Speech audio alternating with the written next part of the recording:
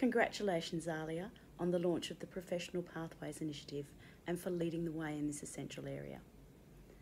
As we know, libraries have been constantly evolving over some time, the services they deliver and the people who work in them and the rich and diverse skills that these people bring. Professional Pathways has been developed to reflect the reality of the environment we're working in. It's taking us from the past to a very exciting and inclusive future.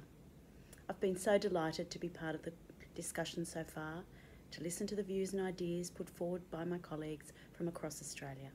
Now it's your turn to share in the conversation. Together, we can shape the future.